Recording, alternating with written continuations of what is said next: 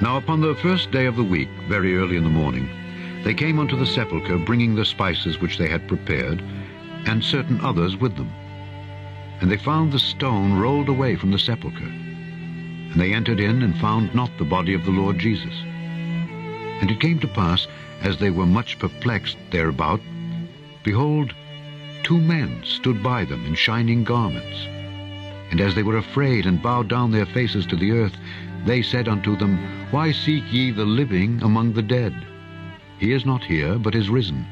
Remember how he spake unto you when he was yet in Galilee, saying, The Son of Man must be delivered into the hands of sinful men, and be crucified, and the 3rd day rise again.